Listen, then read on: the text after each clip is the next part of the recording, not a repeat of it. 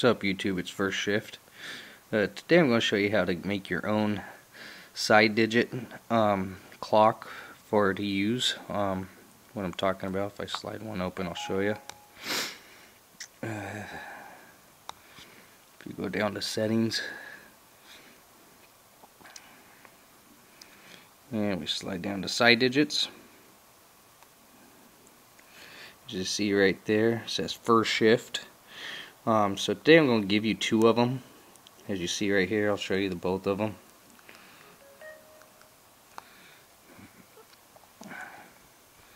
These are pretty easy to get. One's like a steampunk, as you see, and the other one's just a plain one I kind of threw together.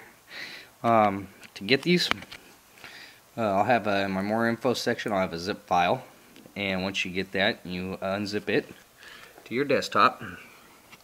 You're going to get a folder here. It says firstshift.cydget. If you click into that, this is where it's going to be. Now, I went ahead and did all the dirty work by changing all these around. The only thing you're going to have to worry about is where it says private. You go in there. Now, depending on what you make, like see, I made that one, and I made that one, and I gave you a template.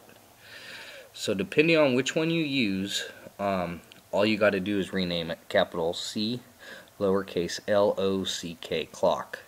Just make sure the C is capitalized, and the other two just rename, put a number at the end just so they don't show up. But as I said, you got a template so you can make your own clock and put your own background in there, and that's what you would end up with as I made for you, as you see. Now, to put these on your phone or your iPod Touch, it's pretty simple. I'll show you how to do that. If we go into our iPod here,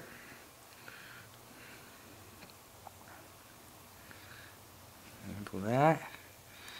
So once you go ahead and download that, and you made the clock the way you like it, we're just going to SSH, and I'll show you how to get it on there.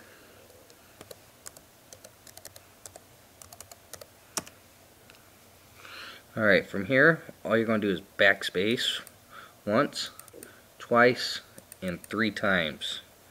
Now, once you've done that, if you slide down here to Systems, Library, and then LockCydgets, as you see right there. And these are where they would all be. So then you go, depending on where you saved it, desktop, as you know, you just grab it and drag and drop it in there, and that's where it'd go. And that's all you'd have to do. So once you've done that, come back to our iPod, and you SSH and put it inside your phone, your iPod Touch. You just go to Settings, Cydget, and check it in there and let it respring. Now, as you guys know, there's another one in Cydget called HTC, which I'll go ahead and install it just to show you.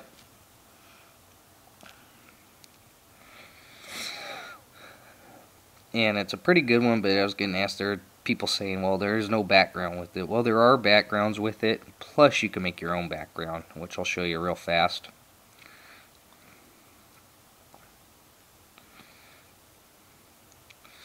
Just let it respring here. So this is the way it looks when you get it, and it's just black, you know. So to make that change, you know, like if you wanted to have the HTC style but have a background, now you can use iFile, or you could copy it to your desktop and go through it, but I already did that, and I'll show you that there are backgrounds with it.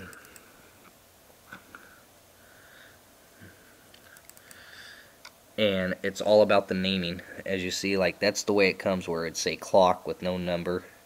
So all the guy did, whoever made it, was just put numbers at the end. I went through and I checked it, and I didn't like any. So I made my own, as you see right here. And the way I made this, I just did a simple photo flexor, as you see right here.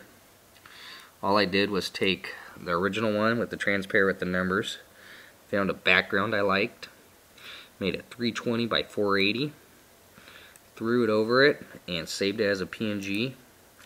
Placed it in the HTC folder named clock, capital C-L-O-C-K, clock, and put it in there. And then just SSH'd it back into my phone, which I'll show you. So here's the one I made. And you slide over, there's my regular background, got a side dialer, and now you see there's HTC style with a background. So this is showing you how to put a background on the ones that are pre-existing and how to change them to make it work, and also how to get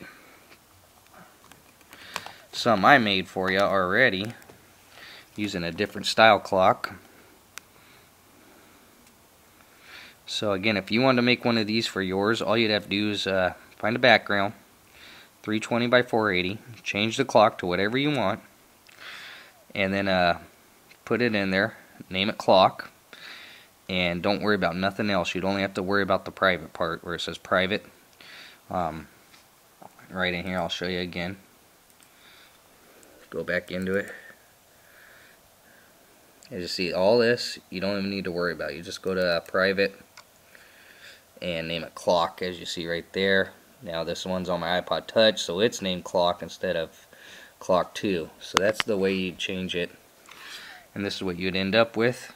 And a quick way to show you how to theme the HTC style one that's already in Cydia, as you see right there. So I hope this video helps. Again, this is first shift. Please rate, comment, subscribe. Sorry I haven't been around, been sicker and shit, but I'm trying to get over that. So I hope you guys enjoy this. If you guys have any questions, go ahead and message me. It's pretty simple, pretty easy to do, and I'll have a link for my Facebook, also my Twitter. So go ahead and follow me, and if you guys have any questions, you know, go ahead and ask me, dude. I'd be more than happy to help you. And please rate, comment, and subscribe. Check you guys soon.